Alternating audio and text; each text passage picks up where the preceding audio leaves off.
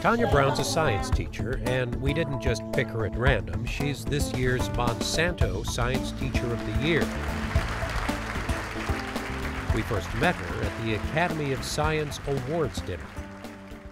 So I'm a fourth and fifth grade science teacher at Cool Valley Elementary School in the Ferguson-Florissant School District. So I teach science to 60 students. Of course, we wanted to see her in action. So we went to Cool Valley School, and she was leading her class in an activity focusing on shadows.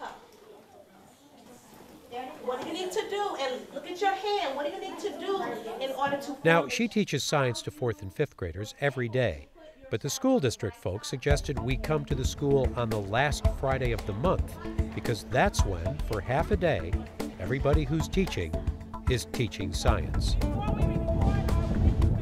There was a class outside making observations about the wind. The English teacher, Mr. Murdoch, he was having the kids chart their data collected from flight tests of paper airplanes. Okay, but in order to find an average, what do we have to do? Divide by 3. You have to divide it by 3, so the average. Good job. Okay. And in the gymnasium, 3 teachers were getting ready to create quite a commotion. Again, this is not what you would usually find them doing. No, not at all. I am the music teacher. And I'm the PE teacher. Art teacher. These were the little kids coming in for a demonstration, and you might have already guessed there's going to be some kind of an eruption from the bottles and from the kids. All right, here we go. We gotta watch scientists.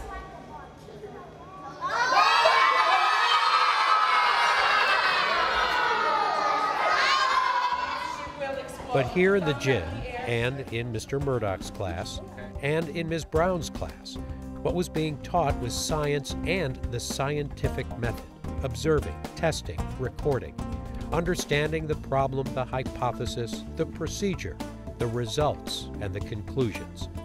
Science Day was started by Principal Suzette Sims last year. And no, it has not. We implemented it last year, and we're continuing this year because our results were great with our student test scores. This is my 3rd year here at Cool Valley, so when I first came, the test scores were not where I wanted them to be. So implementing Science Days has boosted our attendance, because kids are very excited about coming to school to do the science experiments, and it was a need to boost student achievement. So through our Science Days, we have... When the principal announces that tomorrow is Science Day, you can hear the cheering from the classes because they absolutely love it. Kids are very excited about science. There's a lot of hands-on things that we do, a lot of experiments, so they are always enjoying science, always excited to come and to see what's new for the day.